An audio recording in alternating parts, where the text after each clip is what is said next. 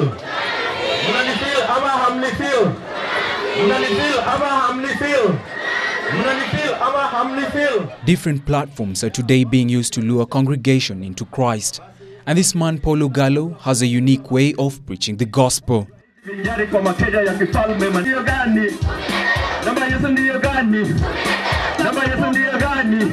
In an attempt to lure more youth to attend the church mass, Father Paul Ogallo is a man of the cloth, using an uncommon preaching technique by rapping to the youth to accomplish his mission.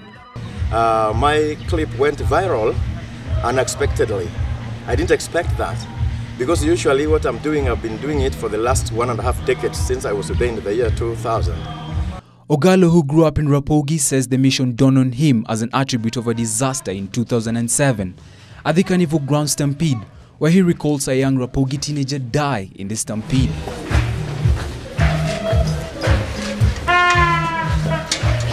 Ogallo since values youth empowerment and believes that practical living trends should be introduced to the youth as a way to improve their livelihood. Usually I do these things separately. Liturgy remains liturgy, and then talks and entertainment remain separate, so that I attract young people to come to church, and then I use that as bait to bring them to church, and then we catechize them and make them productive citizens of the nation and members of the Catholic Church. That's my mission. The father, commonly known as SWIT, which is an acronym to mean Paul Sees the World in Turmoil, is now encouraging churches to come up with programs which can make the youth appreciate God in their own practical way. So it is very fitting that we try to help young people to understand what life is, and also to use art to evangelize the world. We have a lot of manpower. Our youth is so vibrant. We only need to help them to nurture the potentials in them. Rapogi Parish Youth Leader Violet Menya says Ogallo's communication method has attracted a lot of youth since rap culture is appealing, even though he looks old but very young at heart. Normally he brings the youth close to the church, and he has a form of after the mass, and normally during the end of the mass he raps to the youths.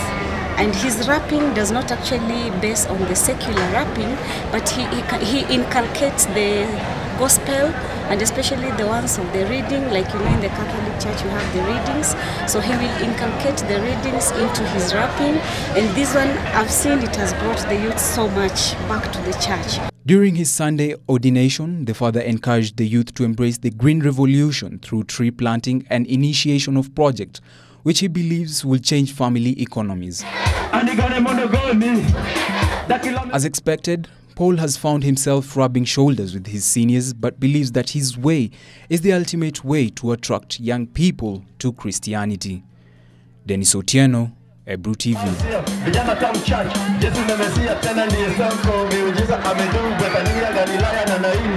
Watu wengi amefidi kwa mikate na samaki bila duri.